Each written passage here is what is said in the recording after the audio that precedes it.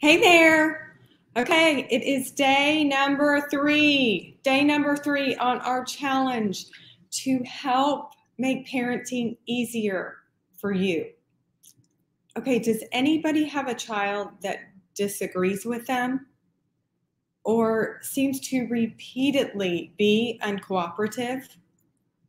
Has anybody ever had a household where the bedtime routine takes hours longer than you thought it was supposed to because every single step your child gives you pushback? Like you say, let's head to the bathtub, and they're like, no. Or they take a few steps and then they seem to head into the playroom and get distracted by that. And so it just is incredibly exhausting for you parents because you're like, this is taking forever. And it is so frustrating and annoying. And you're thinking there has to be a better way. And today we are going to talk about a couple better ways. Again, if you just landed here, I am Kelly. I am a parenting coach, pediatric occupational therapist, mom of 3 teenagers, Cradle Catholic mindset coach, and I have been in the space of helping families and kids and difficult behavior for over 20 years. So I have seen everything in regard to the behavior that kids can dish out and the aggravation and the frustration and the challenge for parents to figure out a way to have a household that is peaceful and runs smoothly and everybody seems okay. So because I'm me, and I often say this phrase, because I'm me and I understand that God created me unique, different from you, different from any other mom, different than any other occupational therapist out there. I do what works and feels the best for me. Now, obviously, because of my education and training as an occupational therapist, that weighs in also. But I'm always encouraging just that understanding of our uniqueness. And I always want parents to be operating from their uniqueness. What works the best to support the parent? What works the best to support the morals and the values and the how you want your home life to flow and function and what you want to be about. But because I'm me, I do things my way, which is often opposite a lot of what the normal parent response is to a child's behavior. And at the beginning, a couple days ago on our challenge, we talked about that behavior that comes out often bad as a fit, a tantrum, a meltdown, talking back, not cooperating. All of these things are just an indication that there's something else going on inside that child. Yesterday, we talked about the sensory system and how it could be something in a child's sensory system that makes them feel unsafe or just, agitated or not settled and okay. So again, I'm operating in a different way than a lot of parents do. So I often do the opposite. So today we are going to talk about just the challenges of having kids who do not cooperate and what would I do because I'm me.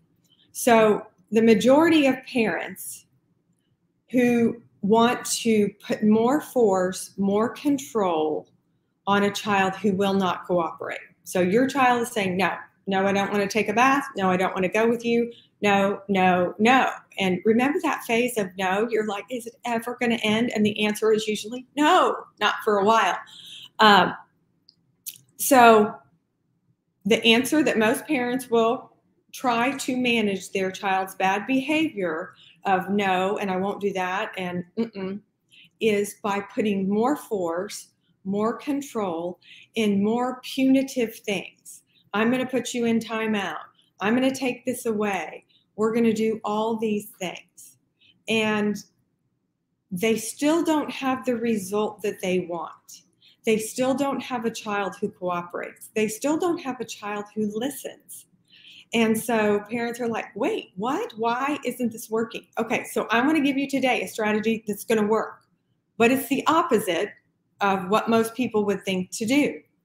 And so if your child is not cooperating, I want you to give them more choices. So I am all about empowering kids.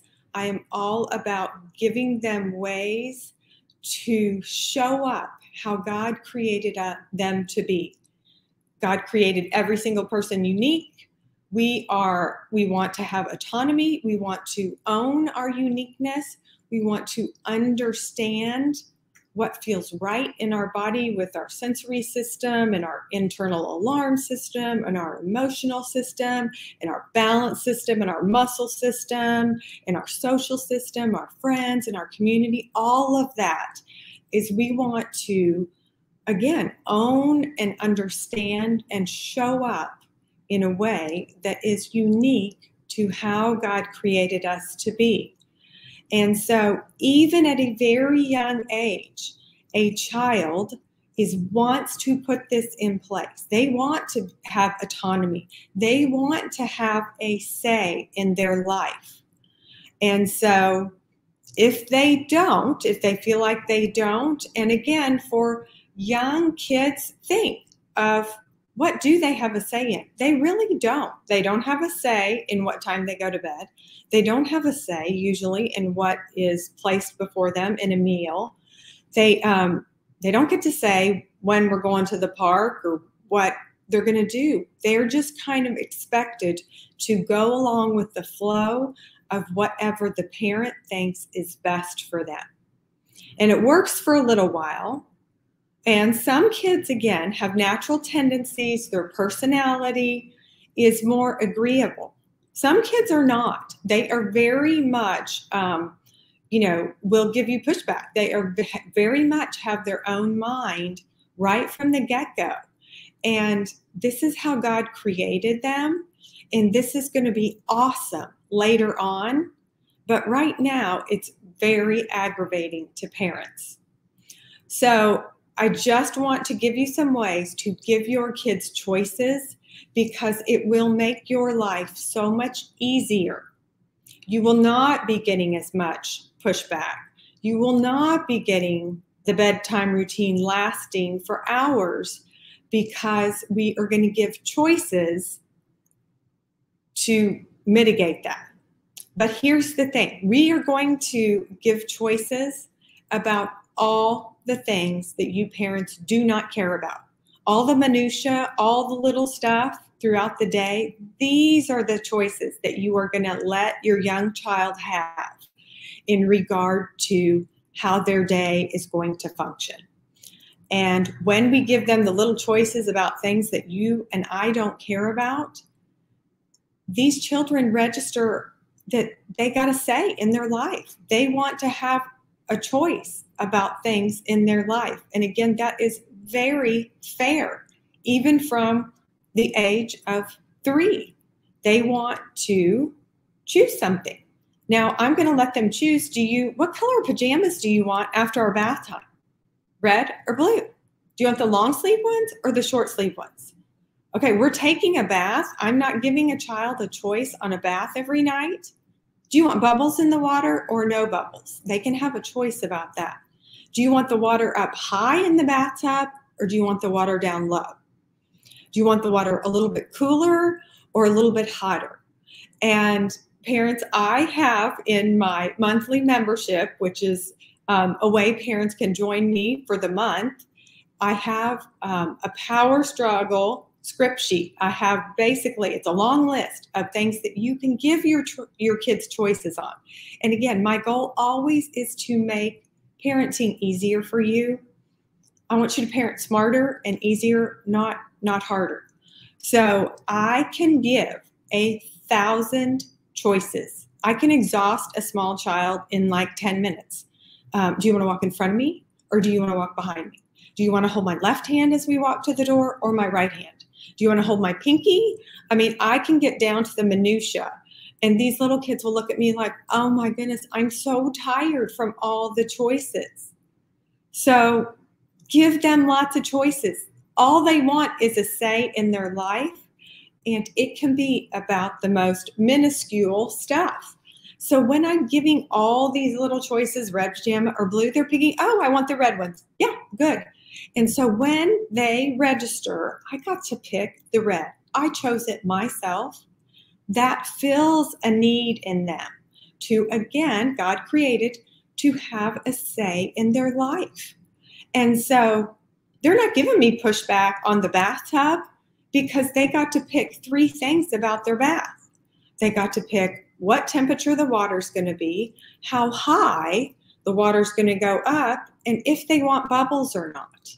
So they're not resisting me on the bath because I've given them 3 choices about the bath that I could care less. I don't care, hot or cold, bubbles, no bubbles. They're getting clean. I'm washing their hair.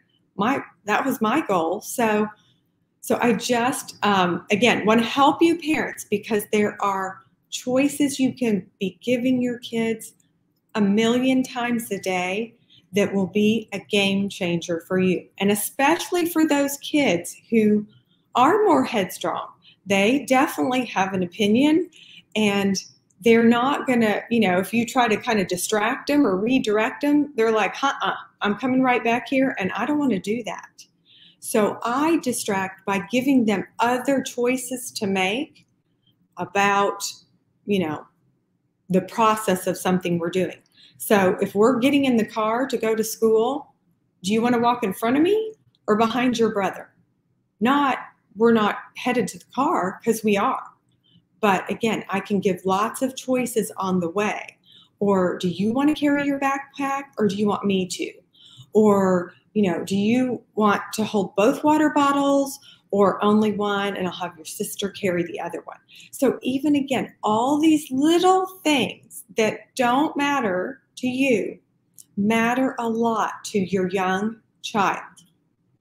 And one thing about me always is I am always playing the long game.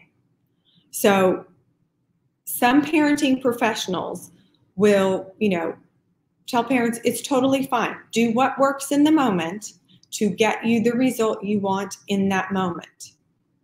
I do not operate that way because my goal is for you to have a healthy, developmentally sound individual who is growing from birth to adulthood. And so I don't want to have you put something in place today when they are 3 that's going to backfire when they are 13. So I'm always telling parents to give choices when they are young. Okay, does anybody have one of these friends as an adult who seems to be unable to make decisions? Anybody? Anybody have a friend who calls like 13 friends before they can pull the trigger on a new purse or what type of flowers to put on their back porch? Okay, I have some of these, and I would have to guess that as children, these adults were not allowed to give their choice in a lot of things. And so here is another reason that why long-term giving your kids lots of little choices now is so important, because they are learning about themselves. They are learning what I like, what I don't like, what feels good, what feels like me. Maybe your child picked those red pajamas and they were long sleeved and it is super hot. And so the next night, he's like, no way, those red pajamas with the long sleeves, those were so hot. I'm not wearing those ever again. He's learning, I don't like the long sleeves. And so this is so good because even at these young ages, This is good self-awareness for kids to know. And then we're going to allow them to keep making choices, keep able to be choosing things in their life, what's going on with them every day.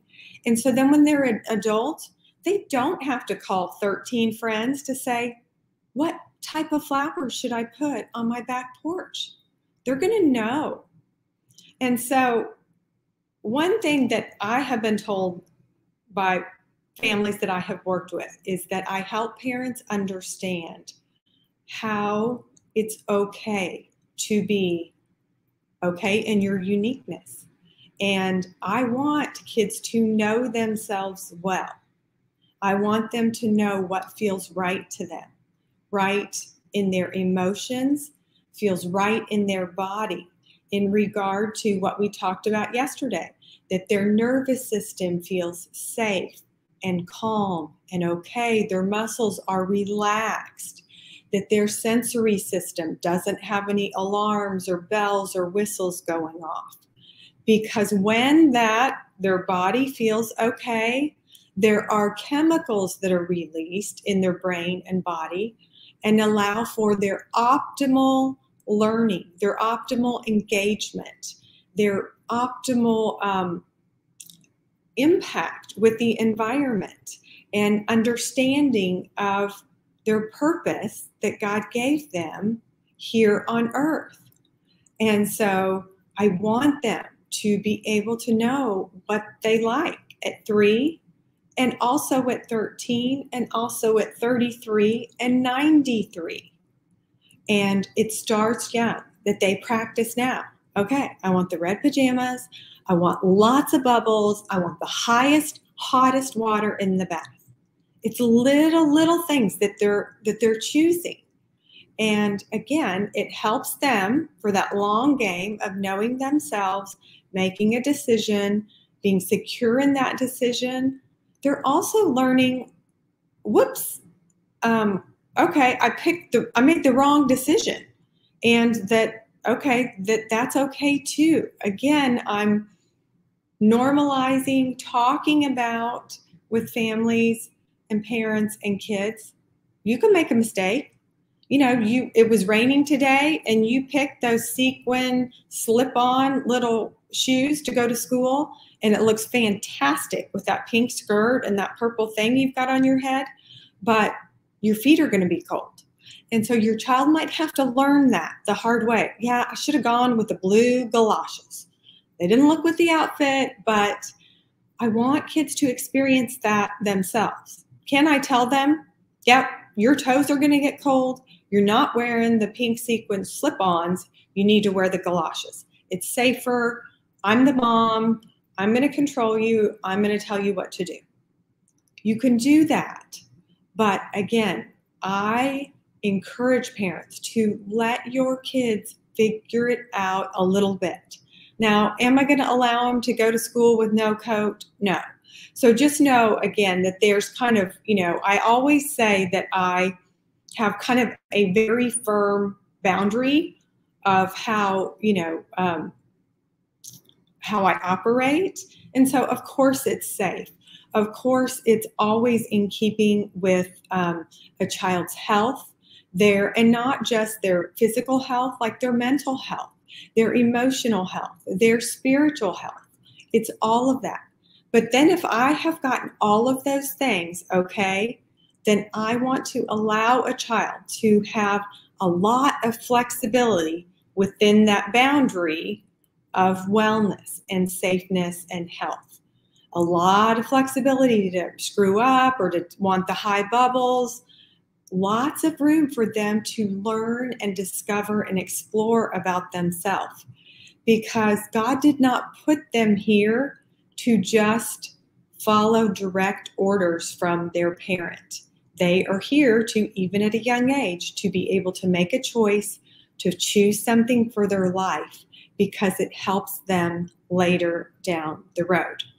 So give lots of choices. I promise you, it will make the power struggles you are having with your kids just kind of dissipate, which is fantastic, because that means your bedtime routine just got cut in half, because You're like, do you want to take a bath? And they're like, oh yeah. All of a sudden they are running to get a bath because they know that, oh, you know what? They get to pick the bubbles or not. And they get to pick how hot the water is going to be. And they get to pick how high. I think I want the water to go a little higher than yesterday. All of these kids, they're thinking about it. That is fun. That is exciting. That is the adventure of choosing something in their life, which I'm all about that adventure. And I promise you, God is all about that too. He did not put us here to just be these little minions who are following his order. No, he is in community with us, and he wants us to have choices and to explore and to mess things up and to try again. And that's exactly how we need to support our kids. And so I encourage you today to give lots of choices. And in our Facebook group, come comment. How does that work? Because parents a lot of times will look at me and they'll be like, this isn't going to work, Kelly. I promise you, this child is giving me so much pushback. You're telling me I'm supposed to give them more choices. I'm like, yep, just please do what I ask and tell me in a couple days. And they report back and they're like, it's made the biggest difference. And it does make the biggest difference. And if you think of yourself as an adult, I absolutely do not want somebody telling me what to do all the time.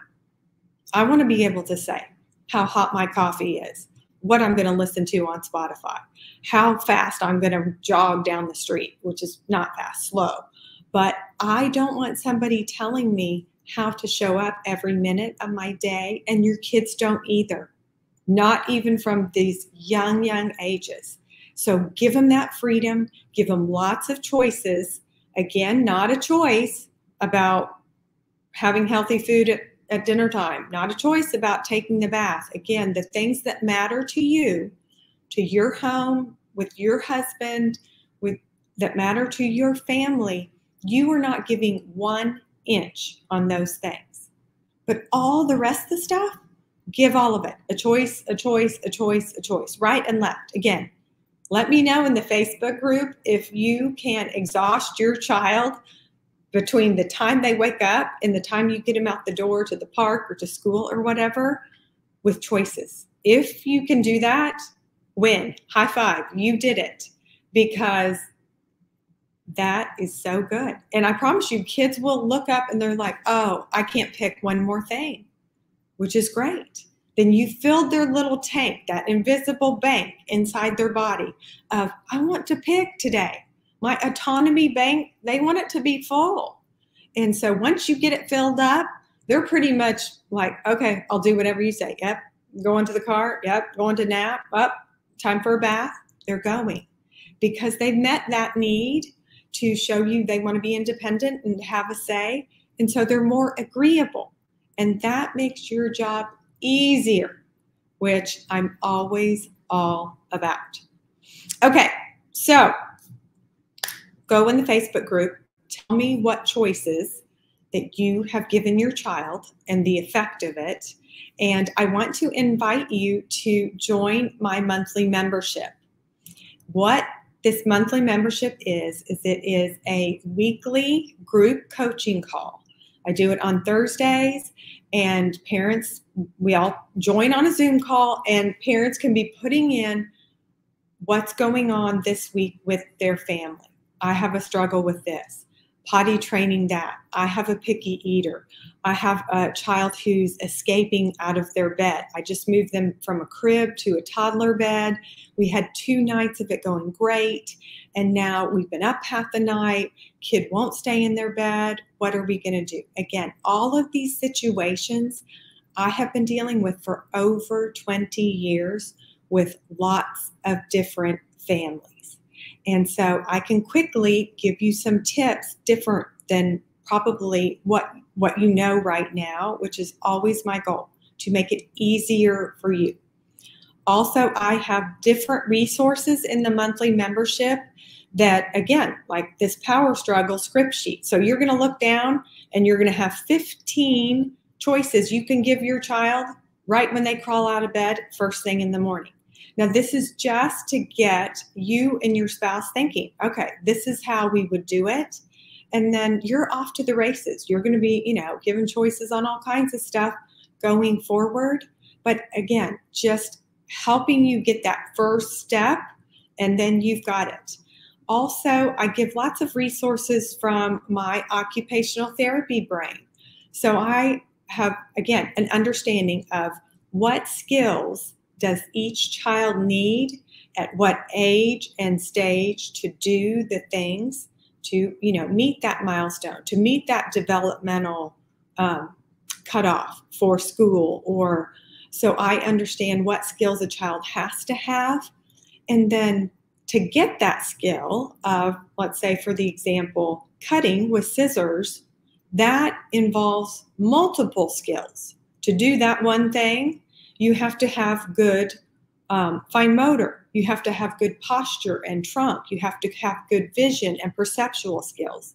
So I also understand all the skills that go into the skill to get these kids growing and meeting, developmental things that they need for healthy growth and development.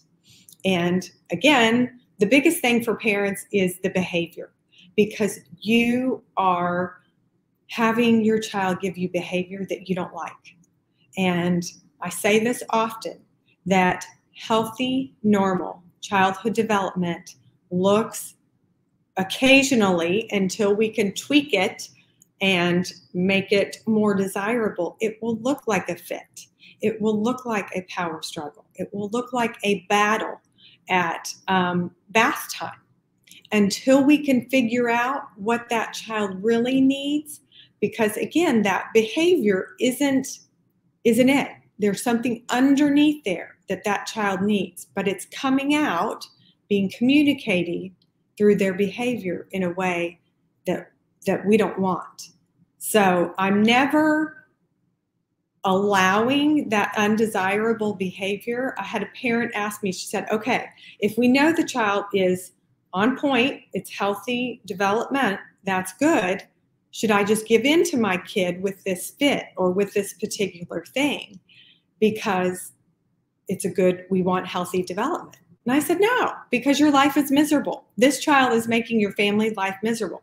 No, you never have to put up with that. I have lots of strategies and tools to make your outcome different. You can have a peaceful home. You can have harmony in your home.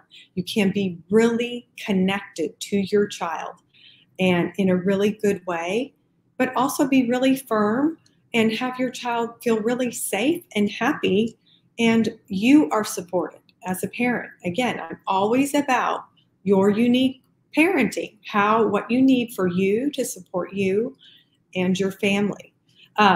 Okay, one quick thought that I want to make clear, because this has come up also. In regard to discipline is the one place I will never give a child a choice in the moment of their discipline. Okay, so say you have a child who is being mean to his younger sister, and you said, hey, you know what, not okay. Please don't do that anymore.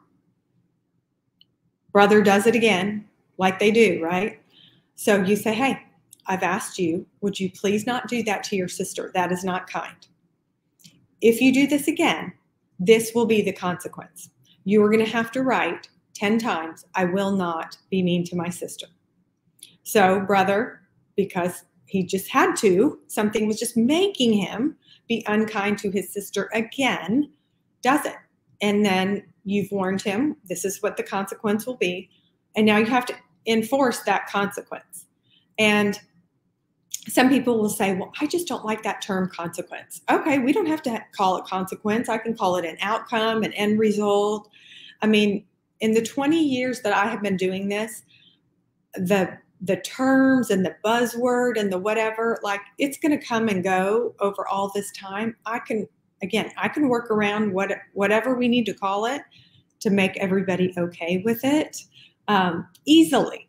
So, but the result here is brother needs to write 10 sentences that, I'm not going to do this to my sister.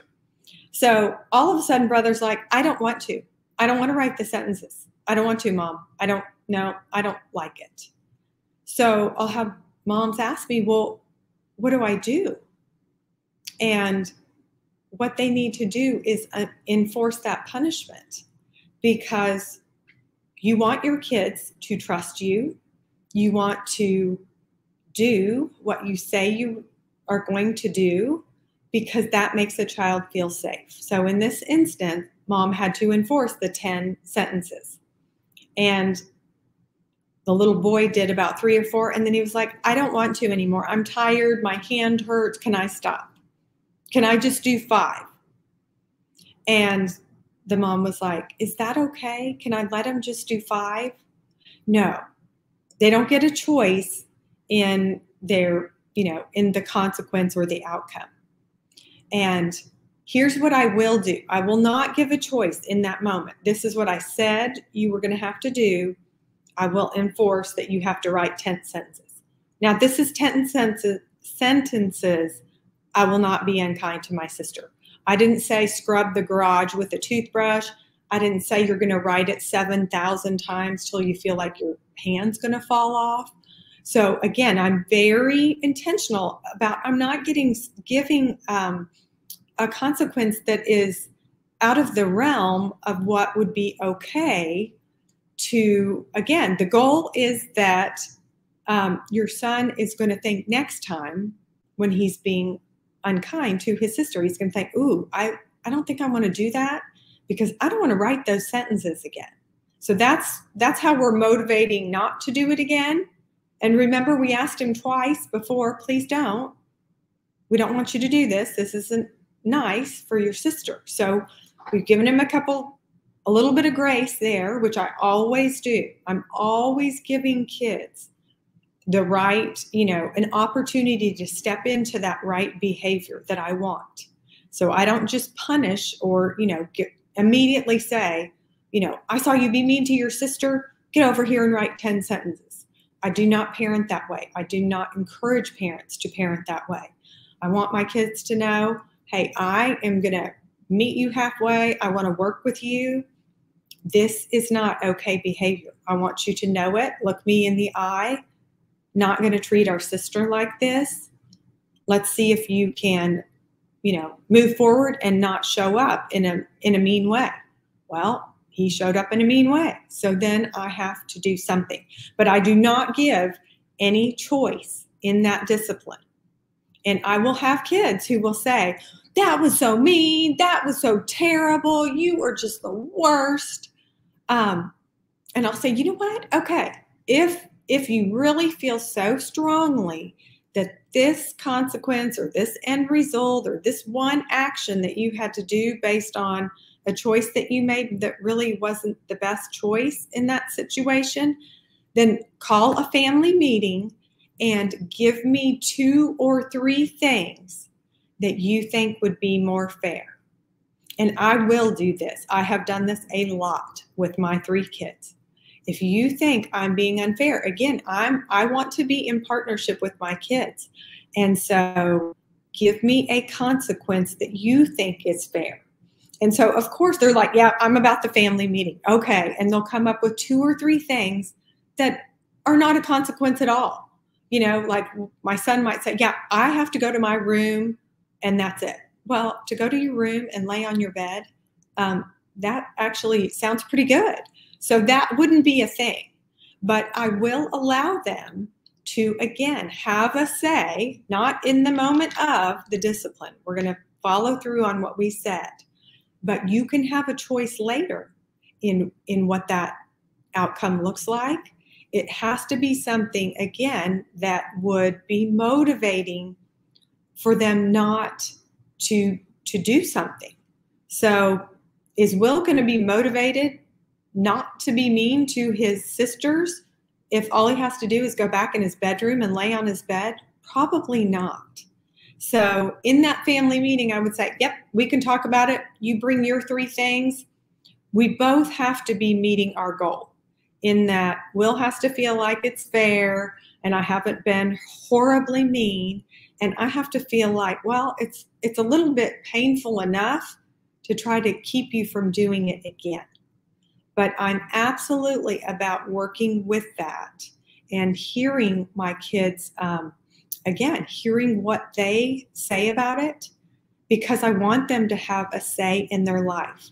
And I also want them to know I value your opinion about your life. I know that you are capable, even at young ages, of starting to have a say in what feels good, what feels safe, what would work for you. I can't promise you that I can, 100% agree every time, but I can listen to it and I can hear it and let you know, again, you will be heard. You are seen. You are loved every time. Okay? Okay, so that is it for day 3. Go get in the Facebook group. Tell me about all those awesome choices you are making. Go sign up for my membership. We have fun in there. I also give everybody a game every month, and I break it down from my OT brain and tell you, okay, I like it because it builds this gross motor skill, and I like it because I'm working on visual motor skills. And so yesterday, when I gave you that pyramid of learning, I don't know what I did with it today, there was higher things like body scheme, ocular motor skills, eye-hand coordination, each of those things, all the way up that pyramid. In fact, in the red area at the top was activities of daily living. I know all about that. Activities of daily living is all the tasks and activities your kids have to do every single day, every human does. So also for you as the parent, what are your activities of daily living? Well, you got to get up, you got to let the dog out, you got to brush your teeth, you got to get the kids, you got to fix the lunch. All of those are your activities of daily living. And what skills does it take? What do we have to do to get those accomplished for you and for your child? But it starts, at those bottom levels of having a central nervous system that is regulated and A-OK, a sensory system on top of that is like, yeah, I feel safe, I'm calm, I'm okay. Cardiovascular system, that the heart rate is just normal and everything's good. So anyway, so the skills, the game is another free thing in the membership. What else do I give? I've got I have a prayer bundle in there for parents. This is so helpful. There are ways to cover your children in prayer. And as a parent, you have authority to take authority over your kids. And so there are ways to do that. I find so many parents who don't really know. Okay, that is a huge thing. There's a battle going on. And so you're going to strap your child into their car seat to take them out. You need to strap their car seat on in a spiritual way. And so I give you ideas for that too. There's 3 or 4 other things, and I change it around. It's fun. It's good stuff. There's also an opportunity to work with me, just your family, in a group, in a one-on-one coaching call. So I would meet with you and your family about some very specific things. This is the perfect thing if you have some really, some struggles that have been going on for a while. Or you might have something that feels off about one of your kids that you've been trying to kind of get worked out for maybe 9 months or a year. It's not going well. That would be usually the family that, I work with. Again, it's 3 months. Every week, we're going to knock stuff out. I work with kids who have dyslexia, kids who have dysgraphia, kids who have some behavior stuff going on in schools that parents are like, what in the world do I do with that? Who do I have evaluate this kid? What does it mean if the principal's saying this? Again, all of this I have been working with for years. So you don't have to struggle. You don't have to do it alone. I am here for you, and I am here with you. Okay, come join tomorrow.